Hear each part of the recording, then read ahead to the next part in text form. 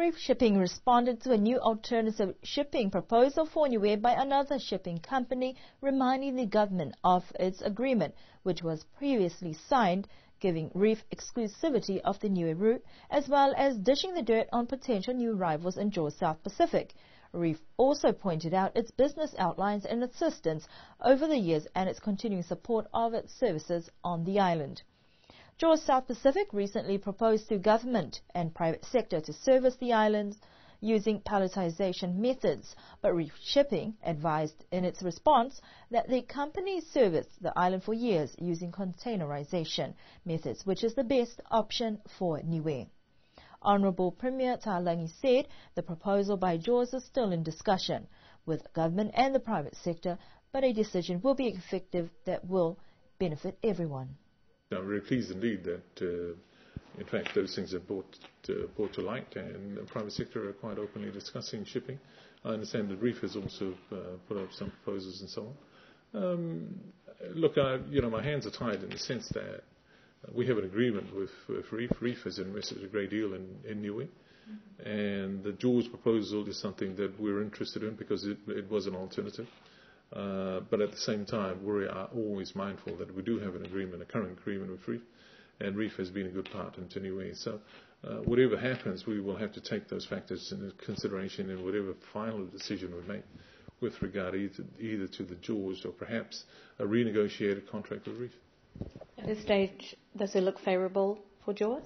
I can't say. I'm waiting for my officials and private sector Niue Chamber of Commerce to come back to me.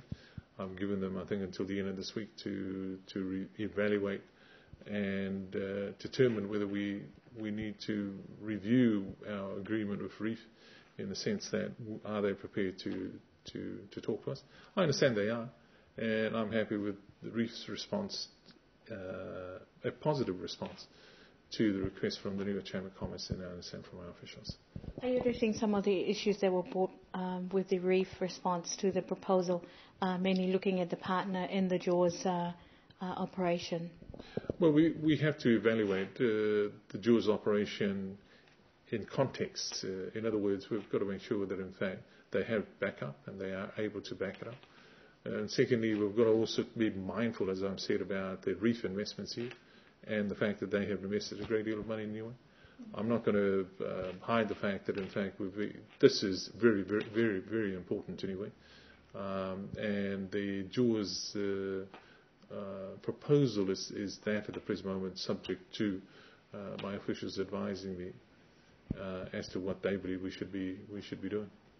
Even condemning the new company of bad business operations, dishing the dirt out on one of Jaws' partners, Reef seems threatened by the latest expression of interest.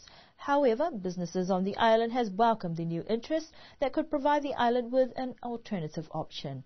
It is expected the private sector and government will be discussing the new proposal further, which will no doubt include the latest response from Reef Shipping.